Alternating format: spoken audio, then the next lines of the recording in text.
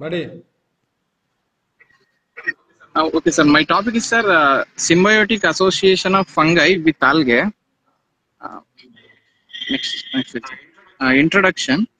Symbiosis means, sym means together, bios means living.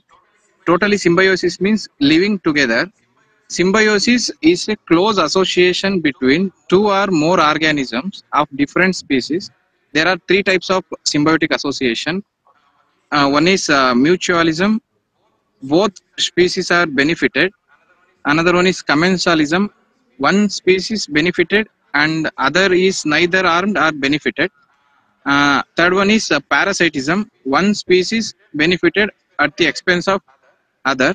In the parasitism, only one species can benefit it. Next slide, sir. Coming to algae. Algae are defined as a group of predominantly aquatic, photosynthetic, and nucleus-bearing organisms that lack the true roots, stems, leaves, and specialized multicellular reproductive structures of plants. Next, sir. Coming to fungi. Fungi are eukaryotic organisms that include microorganisms such as yeast, molds, and mushrooms. These organisms are classified under kingdom fungi. Next, sir. Mainly coming to my topic, the symbiotic relationship between algae and fungi is called lichens. These fungi provides water and minerals to the alga, while the algae performs photosynthesis and supplies the food in the form of sugars to the fungi. Mainly lichens is the final species of symbiotic association between algae and fungi. So a lichen is not a single organism, rather it is a symbiosis between different organisms. A fungus and alga are cyanobacterium. The algae is the product of okay, sir. Algae is nature of association. Mainly cyanobacteria are sometimes still referred to as blue-green algae, though they are quite distinct from the algae. The lichen has a non-fungal partner which contains chlorophyll that is called photobiont. The fungal partner may be referred to as the mycobiont, while most lichen partnerships consists of one mycobiont, one photobiont. Mainly a lichen is having the structure of photobiont and mycobiont. Photobiont is helps in photosynthesis and making the food and transfers to the fungi. And fungal partner mycobiont is give shelter to the algae. The fungal partner may be, sir. Muddy. The fungal partner. Sir, the fungal partner may be refers to as the mycobiont, while most lichen partnership consists of one mycobiont and one photobiont. The fungal partner is seen to be composed of filamentous cells, and each such filament is called hypha.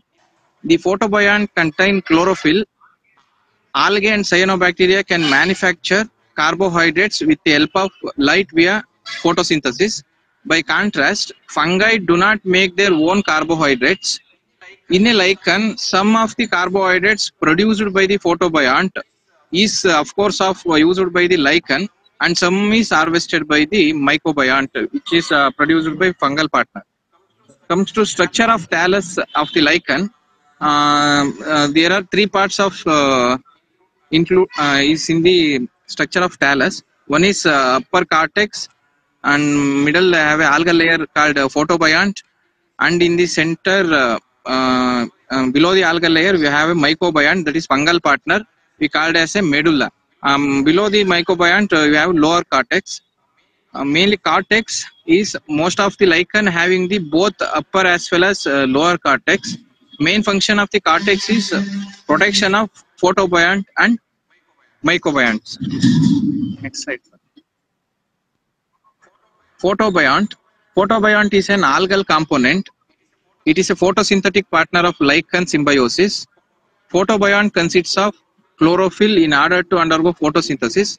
Therefore, main function of photobiont is to produce food or the food for the fungal component present in the lichen. Mycobiont. The mycobiont of lichen is a fungus that shelters algae and collects the minerals and water. The term mycobiont refers to the lichen's fungal component. Algae serve as food for fungi, while the fungi shelters algae and take up water and the nutrients from the soil. Next slide.